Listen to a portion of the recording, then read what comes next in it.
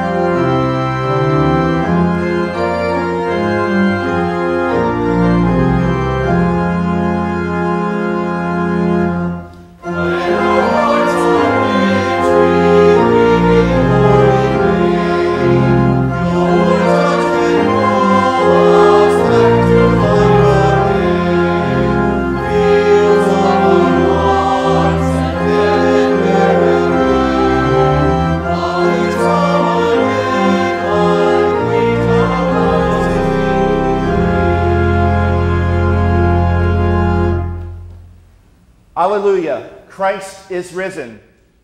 Christ is risen indeed. Hallelujah. The grace of our Lord Jesus Christ, the love of God, and the communion of the Holy Spirit be with you all.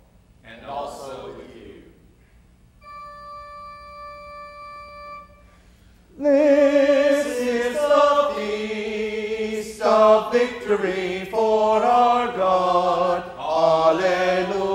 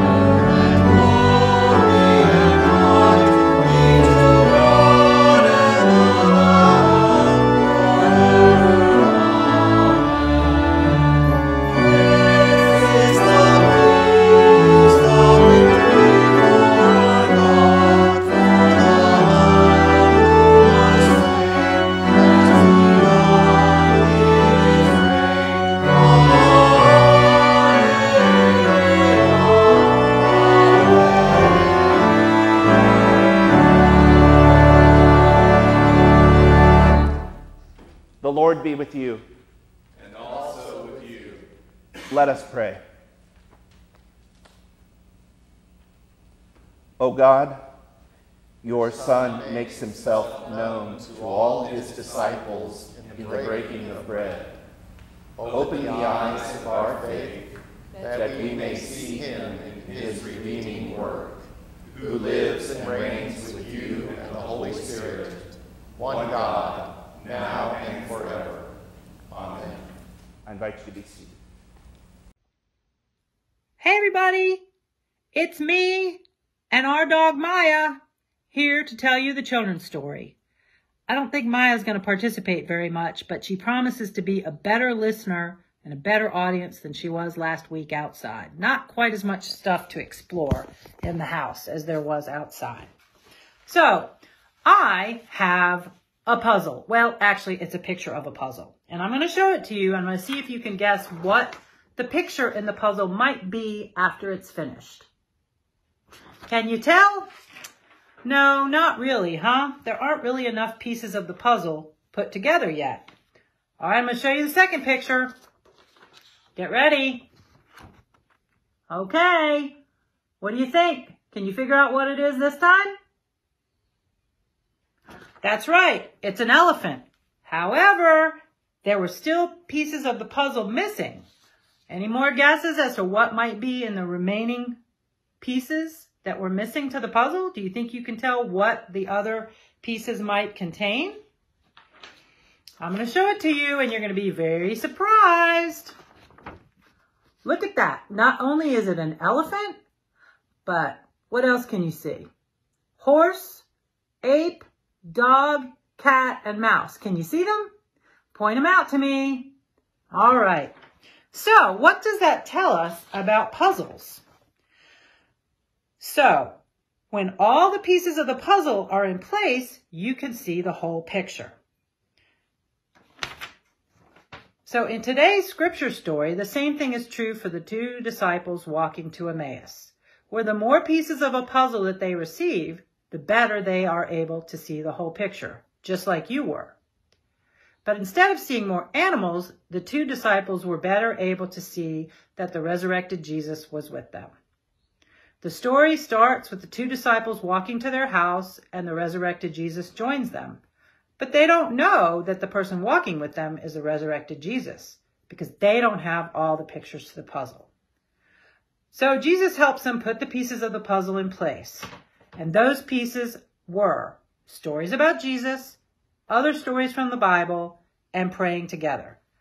Once all three of these pieces of the puzzle were put in place, then the two disciples were finally able to see that the person who was with them was the resurrected Jesus. And once they realized it was the resurrected Jesus and saw him, do you know what they did? They went back to Jerusalem to help to put those same three puzzle pieces together for the other disciples. And guess what? The same thing that was true for the two disciples in today's story is true for us as well. When we learn about and talk about Jesus and the stories with each other, we pray together and we talk to other people, we're better able to see the resurrected Jesus. And that's the good news for today. Let us pray. Dear God, thank you for Jesus, who teaches us how to see and then live your resurrected life. Thank you and amen.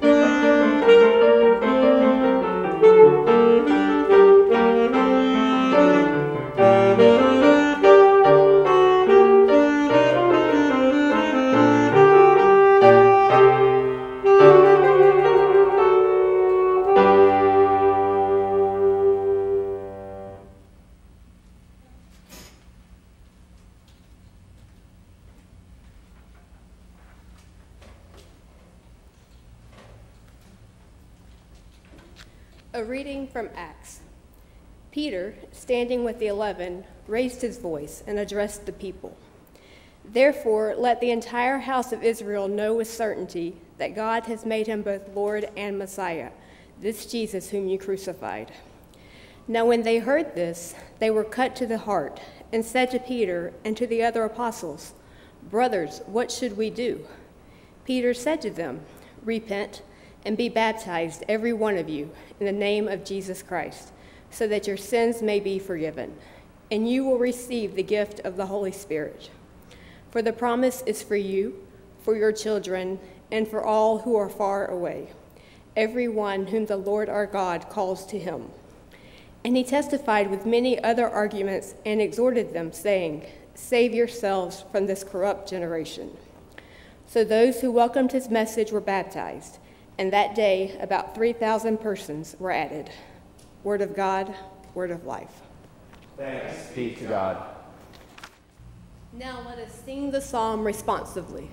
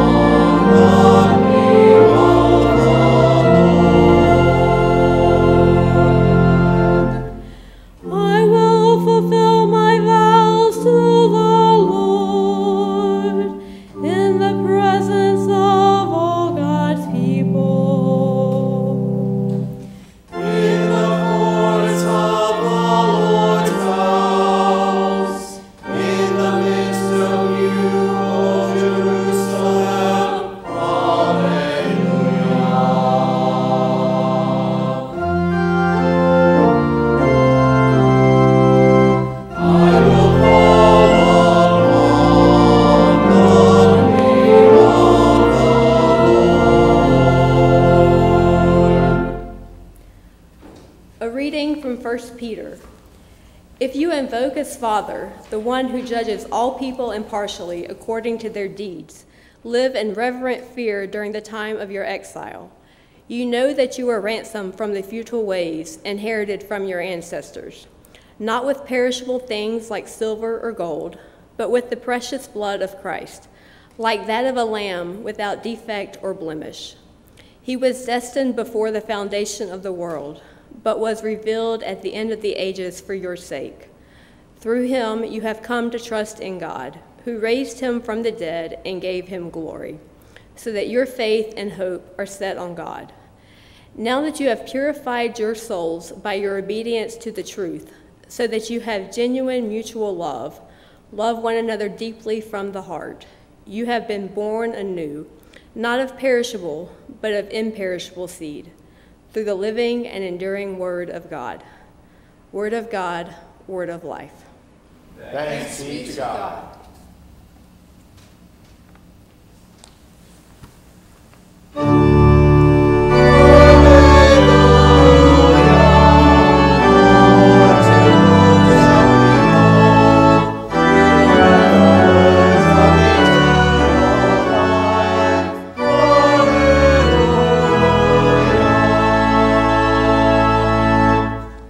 The Holy Gospel according to St. Luke. Glory to you, O Lord. Now, on that same day when Jesus had appeared to Mary Magdalene, two of them were going to a village called Emmaus, about 7 miles from Jerusalem, and talking with each other about all these things that had happened. While they were talking and discussing, Jesus himself came near and went with them, but their eyes were kept from recognizing him. And he said to them, "What are you discussing with each other while you are walking along?" They stood still, looking sad. Then one of them, whose name was Cleopas, answered him, "Are you the only stranger in Jerusalem who does not know the things that have taken place there in these days?" He asked them, "What things?" They replied, "The things about Jesus of Nazareth, who was a prophet, mighty in deed and word before God and all the people, and how our chief priests and leaders handed him over to be condemned to death and crucified him.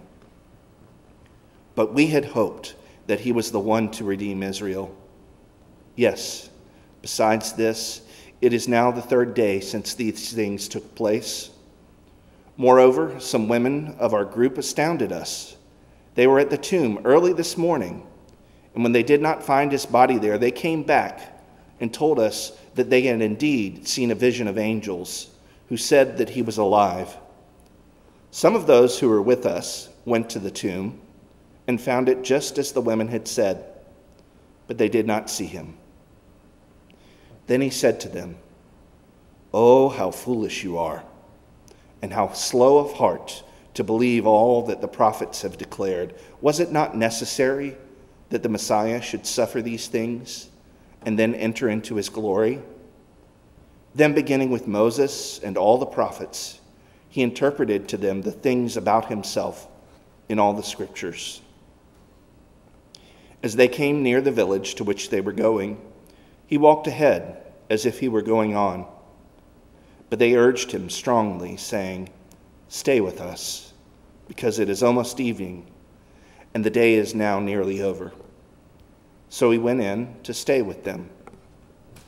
When he was at the table with them, he took bread, blessed and broke it, and gave it to them.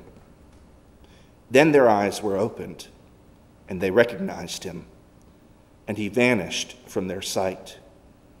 They said to each other, "Were not our hearts burning within us while he was talking to us on the road, while he was opening the scriptures to us?" That same hour, they got up and returned to Jerusalem, and they found the 11 and their companions gathered together. They were saying, "The Lord has risen indeed, and he has appeared to Simon."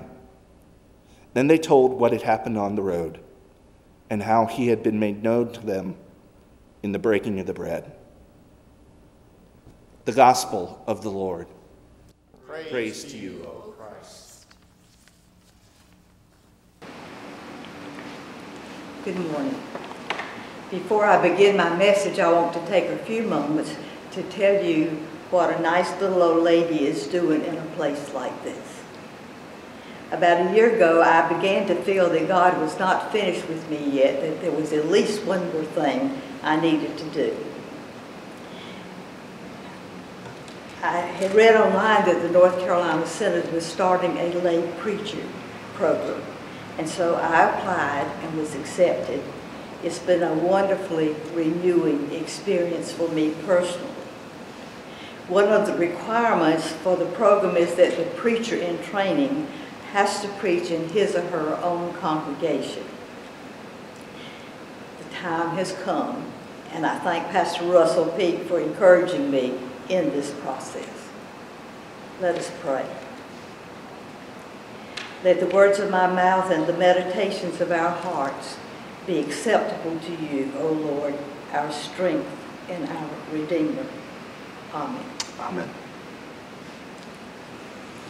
I love butterflies, and my friends and my family know this, so almost every card I get or gift I receive has a butterfly somewhere on it. Now, I'm not sure in my life journey where I started to see butterflies as my own personal sign of the resurrection, but it's been a long time.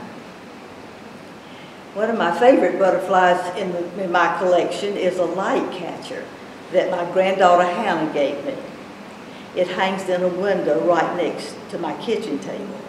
It has deep colors and reflects light beautifully. The Wednesday before Easter, I was dusting, which was my first mistake, and I dropped the butterfly, and it broke.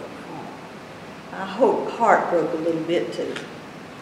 I didn't clean it up immediately. I looked at it broken on the floor for a long time. And then it came to me that broken is how these two disciples in our gospel today felt as they walked to Emmaus. Broken dreams, broken hopes. We had hoped he was the one to redeem Israel, the one to save us. The two disciples on the walk were not part of the 11 or the inner circle, but a larger group. And they were all together that morning when the women reported what they had seen at the tomb. But nobody at that point had actually seen Jesus, so these two might have become discouraged and decided to go home. Little did they know that they were starting on a spiritual journey that would inspire people for generations and centuries. The story of the walk to Emmaus is told by Luke only, and the chapter headings in most Bibles or in commentaries, this passage is called the walk to Emmaus, as if to make this journey a very special part of our Easter journey. You may also recognize Walk to Emmaus as the name of one of the 3-day retreat movements like Via de Cristo or Cursillo. The movement name came from Luke 24. Cleopas is named but cannot be identified with any certainty. His name is not found anywhere else in the New Testament. The other walker is not named, but one commentator speculates that this person may be the wife of Cleopas. That suggestion seems valid to me since they're traveling together and both of them invite Jesus into their home for supper and to stay the night. And this is not the kind of thing you do until you have first checked with your spouse. I really like this suggestion that this may be Cleopas's wife, and I'm going to name this person Rachel. There are already enough unnamed women in the Bible. Cleopas and Rachel had heard the reports given by the women of the empty tomb and the vision of angels, but they weren't quite believing it yet. The great stumbling block for them seems to be that it had been 3 days, and Jesus had said, the Son of Man will be betrayed in the human hands, and they will kill him, and on the 3rd day he will be raised. They might have been discussing this point when Jesus joined them. And this is where Luke's gifts as a storyteller really shine. I've read this story many times, as I know that you have, but I still get excited just as if I didn't know the end of the story. In verse 21, Cleopas and Rachel had hoped he was the Messiah. They had hoped. Past perfect tense in the English language, which denotes something that started in the past but is completed later. Now, I know some of you shut down at the mere mention of English grammar, but this is important, so I want you to listen up. Cleopas is saying, we had hope, but now it's gone. So much sadness in those few words, so much regret as they look back at what they had hoped and what they had dreamed. There's a void in their lives, a void that was created by the crucifixion of Jesus on the cross. But then, miraculously, Jesus joins them, and Jesus walks with them. St. Augustine could face this beautiful paradox this way. The teacher was walking with them along the way, and he himself was the way. I believe Luke is telling the story to offer us hope and encouragement on our way. Throughout our lives, our relationship with God changes step by step as we learn to rely on Him more and more. I was 7 years old when my father died. And because I had a faithful mother and loving Sunday school teachers, I was already aware of the presence of God in my life. But that night, I took a step forward in my young faith. Instead of praying, "Now I'll lay me down to sleep," I prayed, "God, now that Daddy is gone, you've got to help Mother and me." It's rather presumptuous for a 7-year-old to be telling God what God has to do, but He heard me. My prayers now, I think, show a much greater degree of maturity. Now I say, please, please God, help all of us. I think what changes in our faith are not the words we use, but the awareness of how God is with us every step of the way. Even when we have lost our way, God is not only with us, but in us. After Cleopas and Rachel hear Jesus tell the scripture to them, they invite Jesus in to stay with them. Jesus breaks bread with them, and their hope is restored. Their faith grew. They moved from doubt to belief, and then immediately to action. Quick, let's run back to Jerusalem and tell the others that we have seen the Lord. Perhaps as we are walking with these first century Christians, we can share some of our experiences with them. We can tell them about the times when our lives are full of sadness and defeat and questions. This is when Jesus joins us on our journey.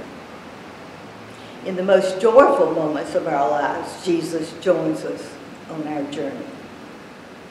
And maybe best of all, in our everyday, ordinary, routine-driven lives, Jesus joins us on our journey. Devotional writer Sarah Young says, "As you trudge through the sludge of this fallen world, keep your mind in heavenly places." It was very late in the journey when Cleopas and Rachel realized that even though they didn't recognize him at first, Jesus was with them the whole time. Didn't our hearts burn within us while he was talking to us on the road? And when you look at other events that happened that Easter day, you see that Jesus was with them the whole time. Mary weeps, and Jesus is there. The disciples hide, and Jesus is there. Thomas doubts, and Jesus is there. These travelers to Emmaus have lost hope, and he's there. We look for him, and he is there. Oh yeah, I forgot to tell you what happened to my butterfly. I am spatially challenged, which means I am terrible at jigsaw puzzles. I started a 500-piece puzzle about the 1st of March, and I think I might have only 475 pieces left to place. But as I continued to stare at the broken butterfly on the floor, I realized that there were just 5 pieces, and they weren't shattered, and the butterfly could be glued back together. And so can our hopes and dreams, even after this pandemic. Our lives might be altered, fractured, life might be changed drastically. But the thing that we had hoped for, the thing that we continue to hope for, has already happened. Our Messiah has come. Easter is not a one-day event. Easter is a season. Easter is a lifetime. And most important, Easter is an afterlife time. Christ is risen. He is risen indeed. Hallelujah. Amen.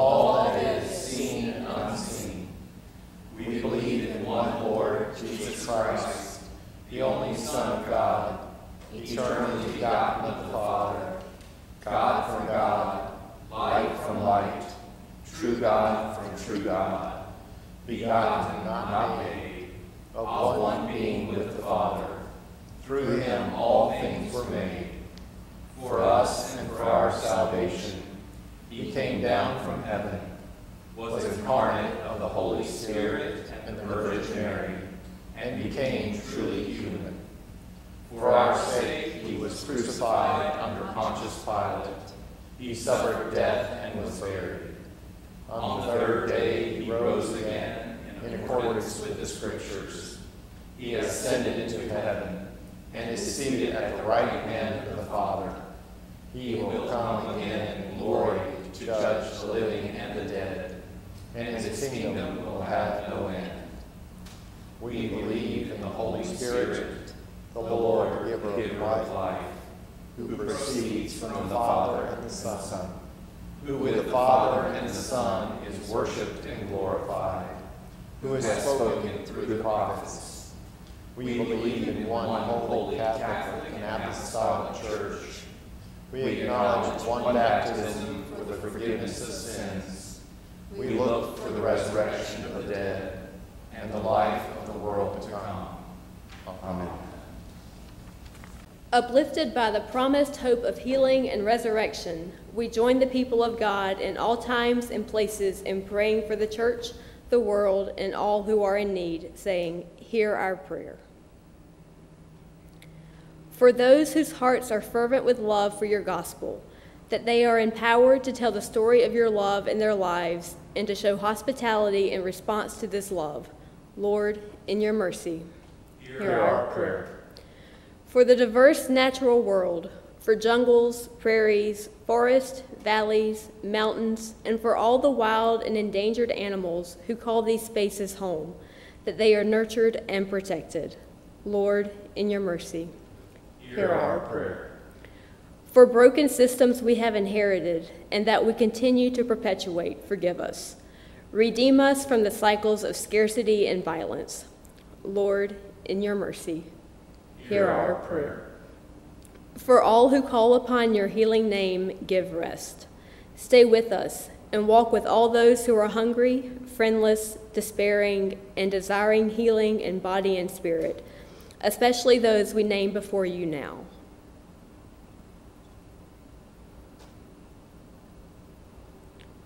Lord, in your mercy, hear our prayer. For the faith-forming ministries of this church, for those considering baptism, for those growing in their relationship with God, Lord, in your mercy, hear our prayer. Create in our hearts a yearning to rest in your promise of eternal and resurrected life.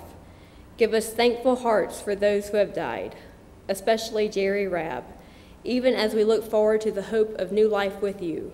Lord, in your mercy, hear our prayer. With bold confidence in your love, Almighty God, we place all for whom we pray into your eternal care. Through Jesus Christ our Lord. Amen. Amen. Our Father, who art in heaven, hallowed be thy name. Thy kingdom come, thy will be done, on earth as it is in heaven. Give us this day our daily bread, and forgive us our trespasses, as we forgive those who trespass against us. And lead us not into temptation, but deliver us from evil. For thine is the kingdom, and the power, and the glory, forever and ever. Amen. May the one who brought forth Jesus from the dead raise you to new life, fill you with hope, and turn your mourning into dancing. Almighty God, Father, Son, and Holy Spirit, bless you now and forever. Amen.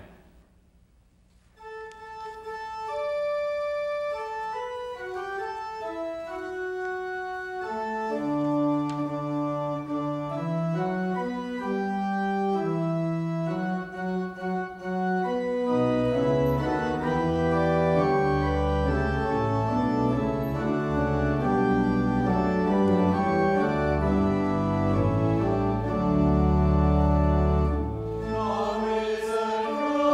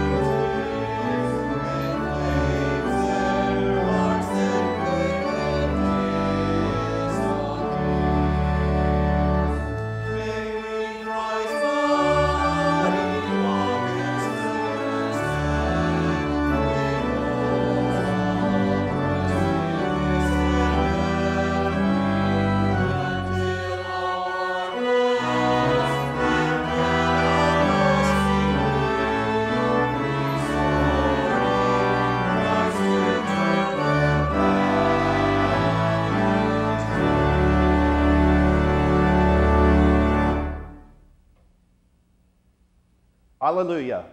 Go in peace. Share the good news. Thanks be to God. Hallelujah.